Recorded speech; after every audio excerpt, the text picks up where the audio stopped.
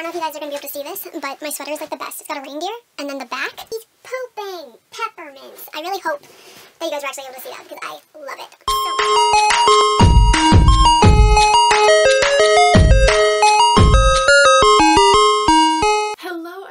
It's your girl Jay, and today is Christmas, so Merry Christmas, Happy Holidays. I hope you're having a wonderful day. Today I thought that we would do the Christmas Carol book tag. So this tag was originally created by Lauren Wade. I wasn't tagged by anybody, but since it is Christmas, I thought that a Christmas tag was appropriate, so let us get started.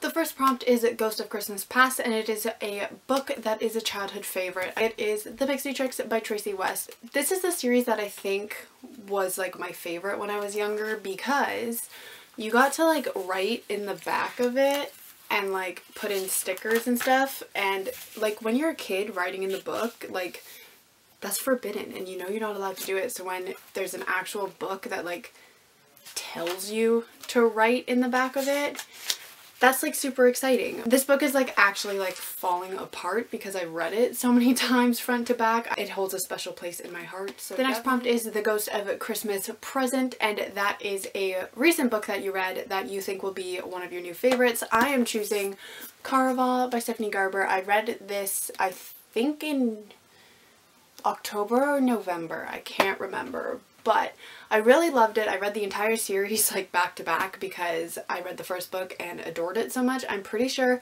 I have a full review up of it. If you're interested, check it out. But I just love the atmosphere and the characters, and just they hold a special place in my heart now. I know that is going to be one of my favorite books for 2019. So the next prompt is The Ghost of Christmas Yet to Come, and you are to say a book that is releasing soon that you are excited for. I am choosing King of Crows by Libba Bray. It is the fourth and final book in the Diviner series. It comes out February 2020 and I am beyond excited for it. I, again, just love that series. I love the atmosphere, I love the characters, I just love the whole story, so I'm super excited to see where it ends. Prompt 4 is Humbug, and it is a book that everybody else seems to love but you hate. Mine is definitely Furyborn by Claire Legrand. I hated that book, and it seems to be on like everybody's favorite list. They like love it so much, but like I was so close to DNFing it so many times, but I have like a really hard time with DNFing books, so I didn't. I pushed through and I still just like hated it. It was just super boring to me. I didn't care about the characters,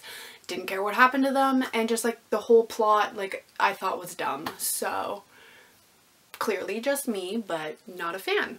And it's really weird because Saw Kill Girls by Claire Legrand is like really good in my opinion. I really liked it, but something about Furyborn and me just did not vibe well. Prompt 5 is Bob Cratchit, and this is a old dependable that you recommend often. If you've been on this channel for a while, like this should not come to any surprise to you because it is my favorite book of all time, and it is what I tell everybody to read every 2 seconds when they ask me for a recommendation. It's Vinyl by Sophia Elaine Hansen. This is like a steampunk dystopian book where music is used as a weapon, and I think that it is super underrated, but I didn't want to use it for my underrated book because I want to talk about a different book for that. But I highly recommend you guys check this one out. Sophia is just like such a talented writer. She's coming out with an adult book soon called Night Strider, so I'm really excited for that too. It also has 2 other books in this series, Radio and Siren, so I definitely recommend checking out the whole trilogy because it just like ends and ties together so perfectly.